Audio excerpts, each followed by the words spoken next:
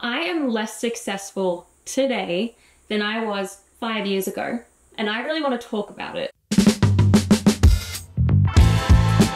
Put a finger down if you used to be a regular host and panelist on a women's TV show that was aired on national television, got paid very good money to do so, and got to film live to tape every single week.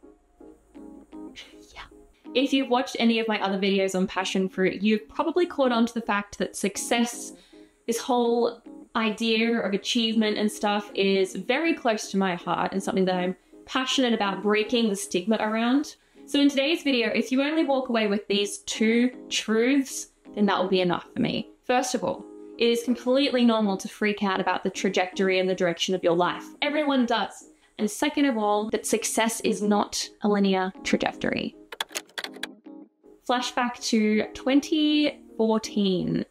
I was graduating high school and I wanted to leverage the fact that I was an intellectual child, that I was getting good grades, and I wanted two things out of my chosen career. First of all, I wanted it to be something that would earn me respect and admiration. I wanted to be seen. I wanted to be seen as the successful human being. And secondly, I wanted lots of money. So naturally, what did I pick? A career in law. Looking back, that was a terrible decision and motivated by all the wrong things, but that's a separate video. Anyway, being a student in a university with a lot of budding lawyers, you soon learn that you need to really exude a lot of confidence in order to get anywhere in life. So I decided that I would take up any kind of public speaking opportunities that I could. So anyway, I was asked, this is a very, very small thing that I was asked to do, but I still jumped at it. I was asked to do the welcome one day in my local church, and I was like, yeah, I got this, no worries. So I got up the front and I was super confident, super friendly, super welcoming, didn't think anything of it. Anyway, after the service, someone came up to me and asked, hey, would you be interested in screen testing for the show that I'm producing? And I honestly didn't even know what those words meant. I was like, yeah, okay, sure. Anyway, I turn up to this audition. I go to the office. I'm led down the series of staircases into this amazing recording studio. There's cameras everywhere, fancy lights, all these guys walking around, you know, tech people doing their thing. And I'm put in this chair next to like maybe 5 other women, all of whom are at least 10 years, 15 years older than me. I was 19 at this point. I was 19. Just a baby. I'm just a baby. I'm surrounded by barristers and businesswomen and people that have been in their industry for like 20, 30 years. And I'm just this little girl sitting there waiting for them to tell us what to do. The producer says, okay, everyone, just act natural and talk about this topic. And so we do, and we start talking, having a discussion. The cameras are filming. I don't really know what's going on. But anyway, about an hour goes by and they're like, thanks everyone, we'll be in touch with you. Okay. So I didn't really think anything of it. I just left and assumed that nothing would come from it. Anyway, about a week later, I get a call from the producer and he's like, hey, we really loved your screen test. Would you come back for further discussion around this? And I was like, yeah, that's fine. So this show was essentially going to be a talk show for professional women, women in the workplace. What a cool concept. Amazing. But fast forward a few months, and what they quickly figured out was that actually professional women aren't available at 11 o'clock on a Tuesday to film a show because they're at work. And so they had a lot of trouble like finding people to fill the roles. Except for me, I was still there. It's like, yeah, cool, I can do that. I'm a uni student. No worries, mate. So again, fast forward a couple more months and the show transitions from being a professional women kind of a show to a mother's show, because moms do have time at 11 o'clock on a Tuesday. In theory. Anyway, so they found a few other people to fill these different roles. Women of different ages and stages in life. Some had babies, some had teenagers. And then there was me, with no babies, on a mother's talk show. And at this point, I was convinced. I'm like, nah, I'm 100% gonna get cut from this list because they found all these amazing women to fill in the slots that they couldn't find before, and what am I doing here?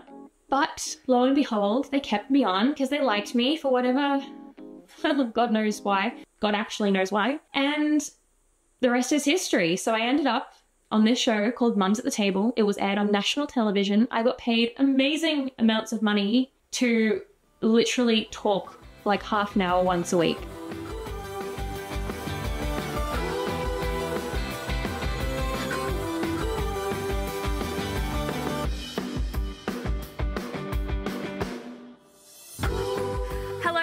welcome to Mums at the Table, the place where a whole bunch of women get together and talk about all kinds of things. Life, faith, food, relationships, all that good stuff. Now, don't get me wrong, it was not easy. It was so hard. It like tests all of your confidence and ability to communicate, but also there's so much multitasking because you're looking at the camera, which camera is filming. You can't look into the camera, but you need to be aware of what's filming. You need to be aware of your body language. You can't talk too fast. You have to be on topic. You have to ask leading questions and continue the conversation. The conversation is all filmed live to tape, which basically means that it's not live to air, but there's no editing. You can't cut halfway through. And so it's basically doing it live. So you have to be aware of how many minutes you have left of every segment. It's crazy.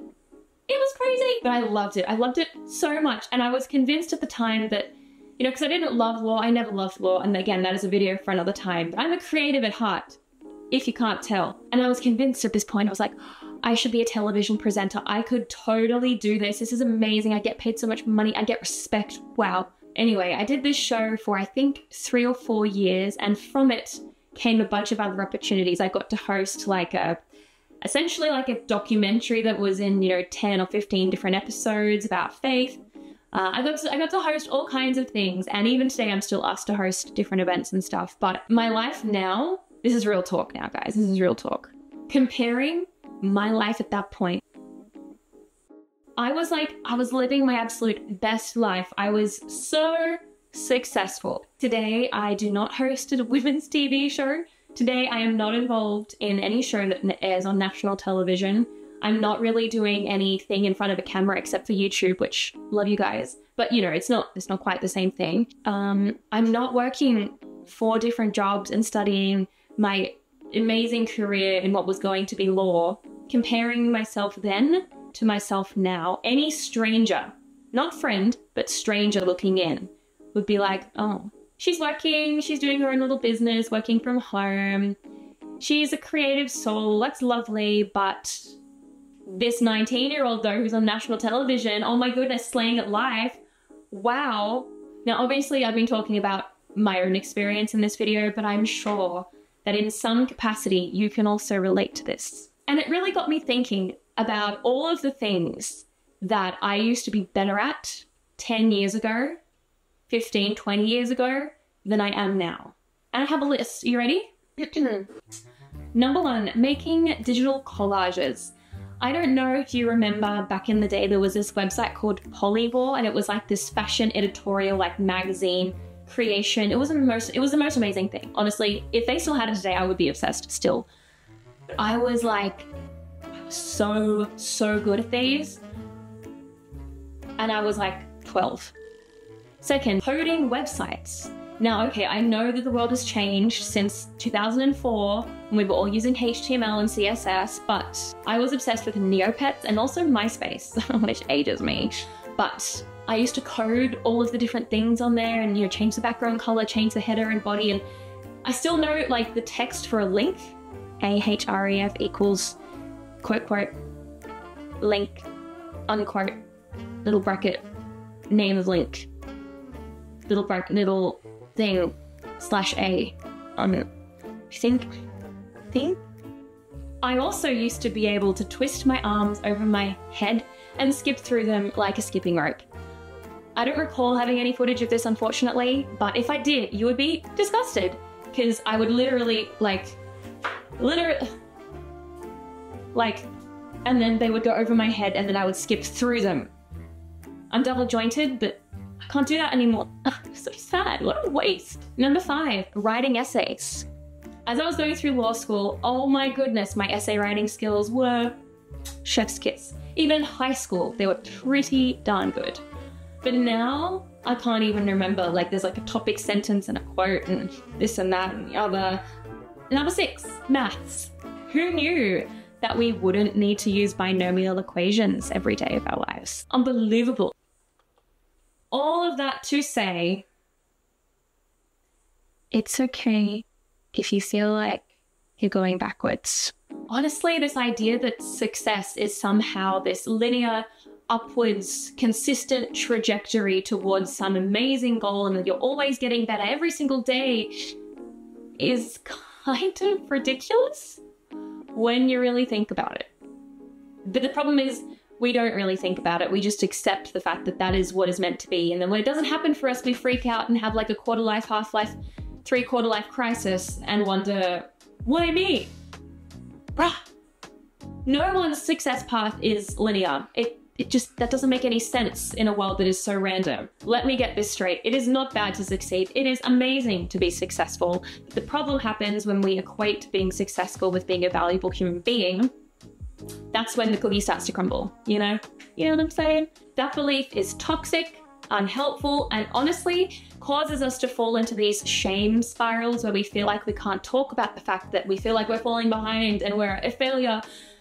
And we just get in our heads about it. And that thought cycle in and of itself prevents us from being successful. Does that make sense? Life is not meant to be linear. Life is meant to be topsy-turvy. And I think it's actually so healthy for us to have experiences where we do go backwards, because it teaches us what is most important in life. Because in my life, it's all the times where I've gone backwards that I've actually clarified my purpose. Because I may not be as successful now by other external measures, but I am so much more content. I'm so much happier. I'm so much more focused on what it is I want in life. I know myself better. And sure, some of that comes with growing up and experiencing life and all that stuff. But when I was 19, all I was doing was seeking after any experience that would bring me some kind of like kudos, some kind of respect, money, fame, status. The default why that people have in society is just upwards momentum, trajectory. But if you have to scale back and move back in with your parents into their basement to write an album that's going to launch you into stardom, or even not, just to like write the album because you value music that much, that's life-changing. And when you're lying on your deathbed, not to be morbid, when you're lying on your deathbed, that is not something you will ever regret, ever. You would regret not doing that. You would regret just continuing down your career path and never pursuing that passion. I think it's so important to go against the grain. So important to go against the grain because it gives you this like unflinching sense of self, this much stronger sense of self and who you are, and you know your why a lot better. And so at Passionfroot, it's in the title, we are very passionate about helping you find your passions. And I just want to challenge you that if you feel like you're going backwards in life at the moment, that could actually be a really good sign that you're exactly where you need to be. Anyway, that's all I had to say. I hope you found this video somewhat helpful. Please, if you have any questions or you want to continue this conversation around success and around feeling behind or being less successful now than you were a few years ago, or whatever the case may be, please leave the comments below. So thank you so much for tuning in. I hope that you have a wonderful week, or until I see you next, God bless. See you later. Bye.